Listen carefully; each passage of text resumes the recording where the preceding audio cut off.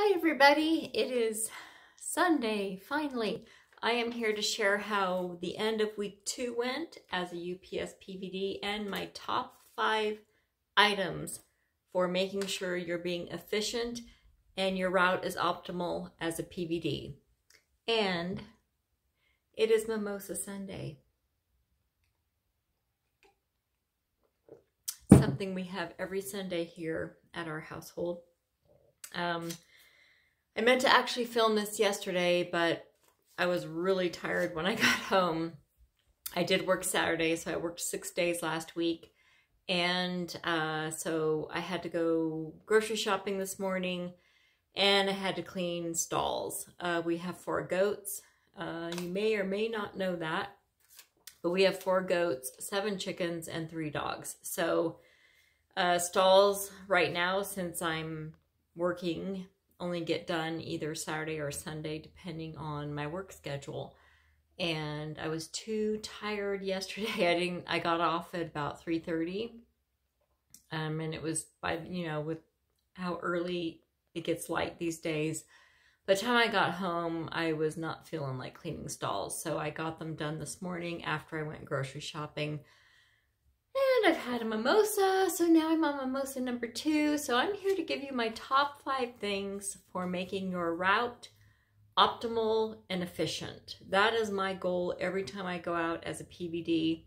I am not here to waste time and be on UPS's dime as far as trying to take advantage of it. That is not my goal. My goal is to be efficient and get as much done as quickly and accurately as I can.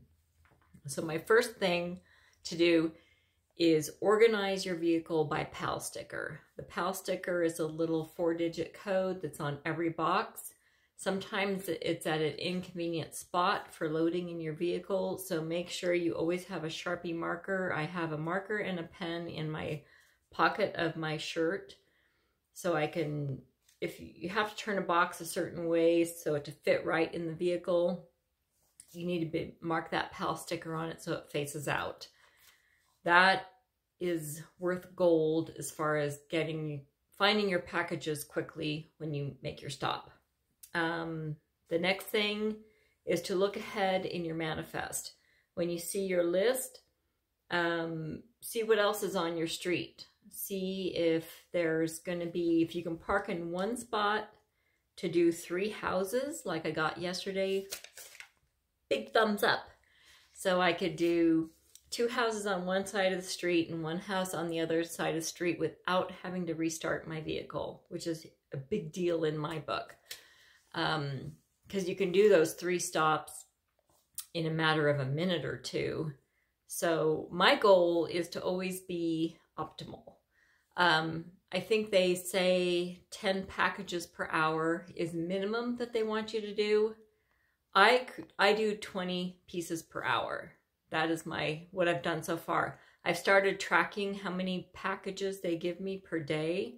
And then sometimes my driver adds more to my manifest if, for whatever reason, she takes stuff off her load to give to me. I always add that on to what my manifest says when I first get it.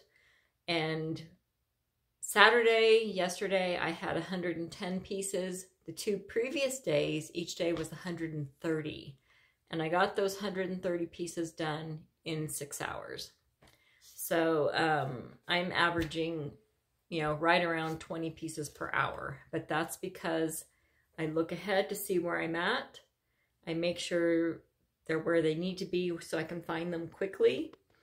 And if I can make 1 stop and deliver 2 or 3 packages at different addresses in 1 stop, that's what I do.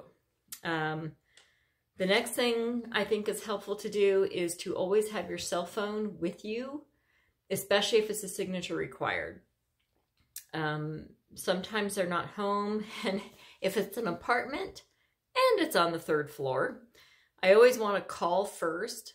So not always is a phone number on the delivery label, but most of the time there is one, especially if it's a signature required.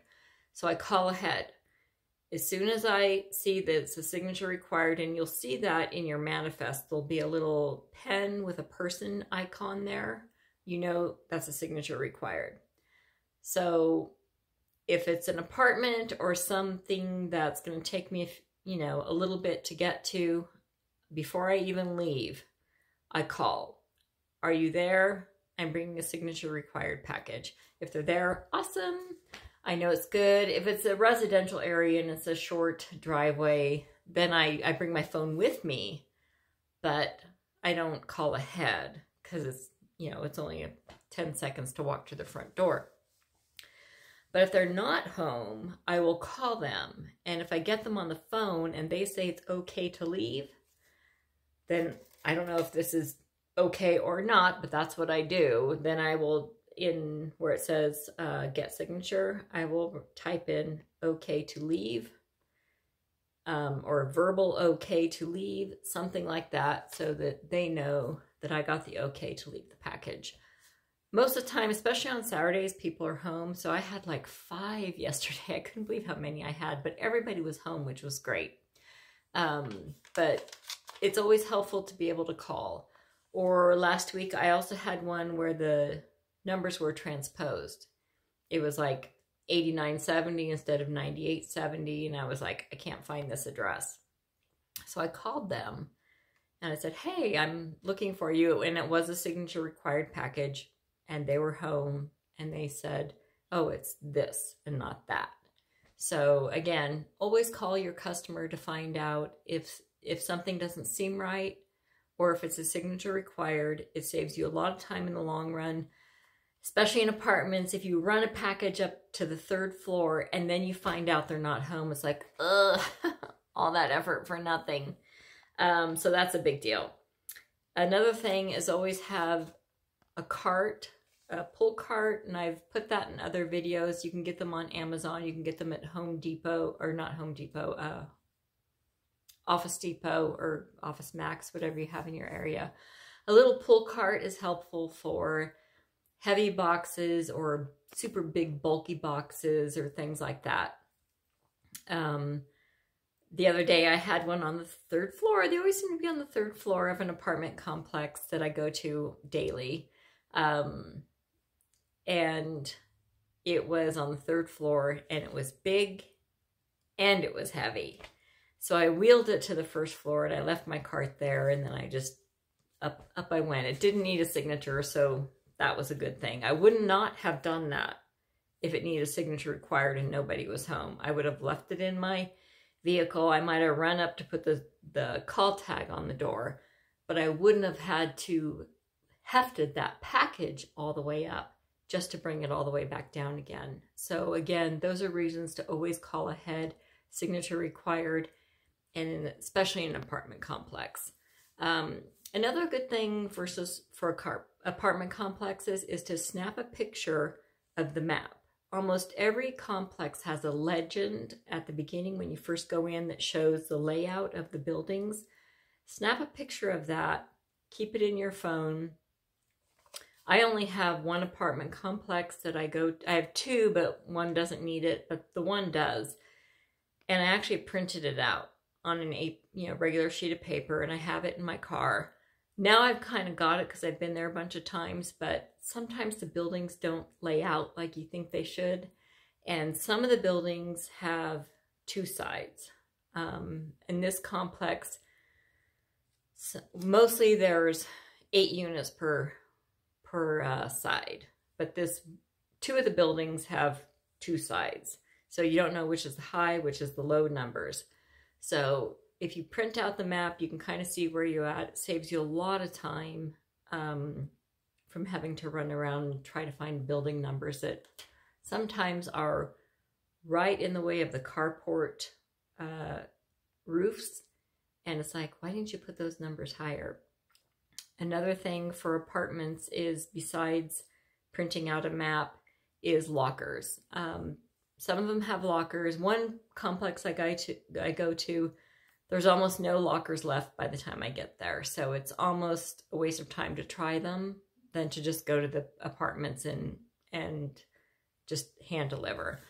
The other apartment complexes I go to on the other side, lockers are almost always available, and it is so much better than running around to every apartment. Sometimes if his box is too big, it's not going to fit in the boxes, and that's okay. But, you know, if you've got 8 deliveries to that apartment complex and only 1 doesn't fit, that saves you a lot of time. So use lockers when you can. Another thing is communicate with your driver, communicate with your hub. I have seen a lot of videos where people knock UPS or FedEx or whatever it is. I've only had experience with UPS, but my experience so far has been very good. Every driver I've met between last year and this year has been super helpful, very nice. They're so grateful for the help that they will help you with anything you need.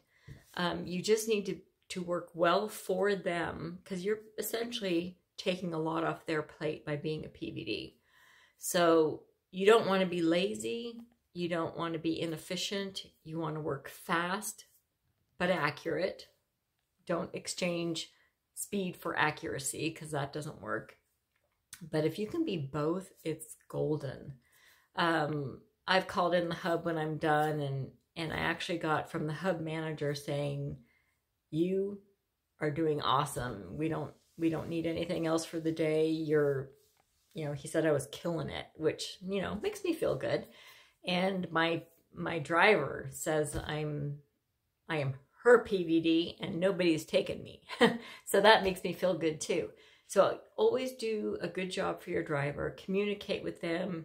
She's always says, if you have a question, call. Make sure you call your driver if there is a question about a certain delivery. They know everything about the route.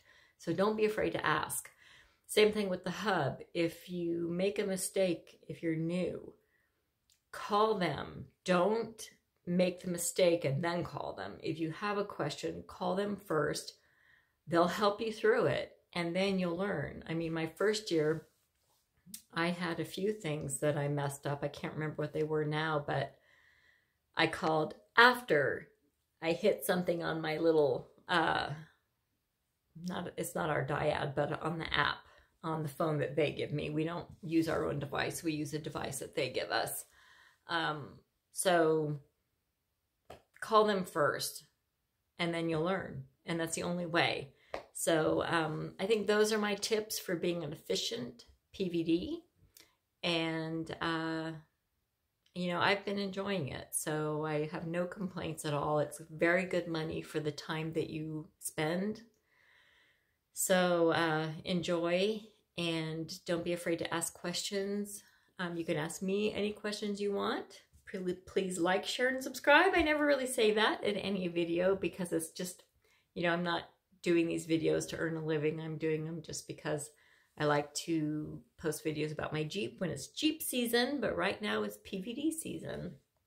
So, and it's Mimosa Sunday, which I am very much enjoying today. I did 6 days this week. Every day was 6 hours. And, for some that may not seem like much, but when you're doing 130 pieces and you're in and out of your Jeep 80, 90 times a day, it's a lot, and I'm tired when I get home. So, but, I'm ready to go for tomorrow. And another thing, gas up your vehicle on Sunday so you are ready to roll on Monday. As a Jeep owner, my Jeep on these type of deals gets 12.5 miles per gallon. So I pretty much go through almost a quarter of a tank every trip. And that includes, it's 14 miles to where I meet my driver. And then it can be, depending on where I end up on my route, it's anywhere from 10 or 12 miles home.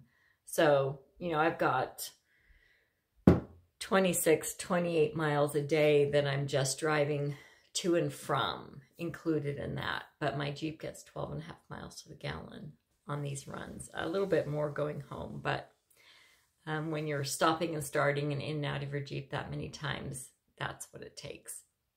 So Anyways, this is nearly 15 minutes longer than I thought it was going to be. So that's it. Peace out, and I will see you next week for week 3 update.